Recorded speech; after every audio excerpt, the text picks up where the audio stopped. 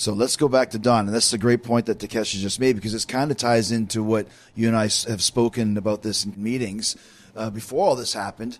What led you, after this huge history of Kenny Omega, both from a family standpoint, and you talked to his mother, Marla, and you've helped guide him to the IWGP Championship and the AEW Championship. What happened, man? What made you turn on your nephew? Your lifelong nephew, man. People like simplifications.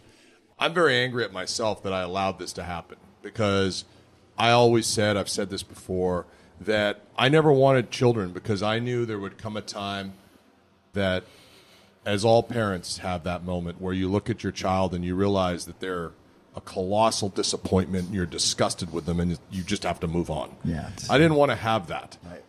But I thought with Kenny I wouldn't, because he was so special athletically. Yeah. His athleticism matched my brain power. And I thought, when you meld those two things together, then you can beat anyone. You can have it all. And we did for a period of time. It wasn't one thing. It was an accumulation. It was being with him in a hospital for a year by his side, waiting for him to get better. And then finally we come back, and I had a plan in place where we were going to challenge for the AEW World Championship in the first 2 months. He's Kenny Omega. He doesn't have rust. Yeah. But no, it was, we're going to come out to a country western song with the Young Bucks, and we're going to do it. We're going to do a trios match, and it's kind of like, I remember Lex Luger saying, if you have a Lamborghini, you can use it to drive to Walmart every day, and you can get dents in it. It's still called a Lamborghini, but it's not the same sports car, and you still got to pay the nut on it every month. That to me is what he was doing. We had a Lamborghini and we were wasting it. For him to be, all he cares about is his friends. Kenny is very close with the Bucks and Hangman Page. That's very nice, Chris. I'm very close with you. But I would not put I'd stab you in the back in a second to get ahead.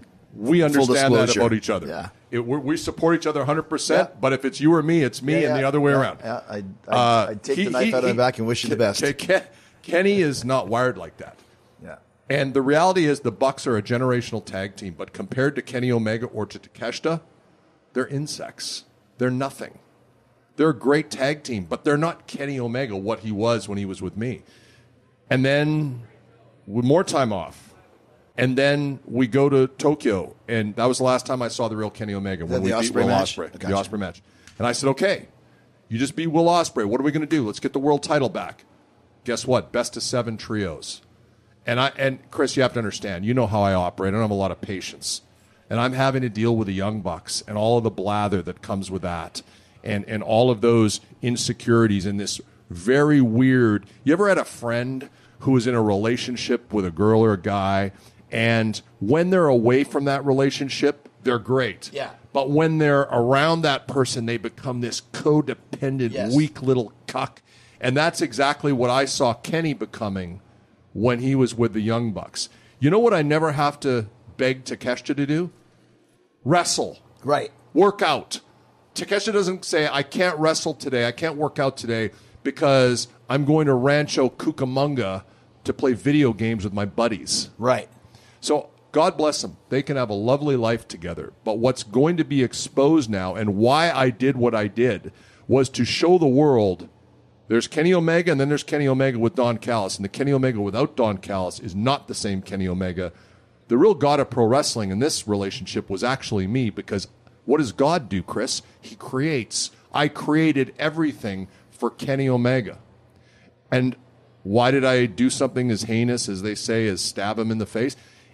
Because if it were anything less than that, he would have come crawling back to me, saying, I need you, please come back. I had to do something where there would be a clean break to protect my own emotions, because this has been very hard on me.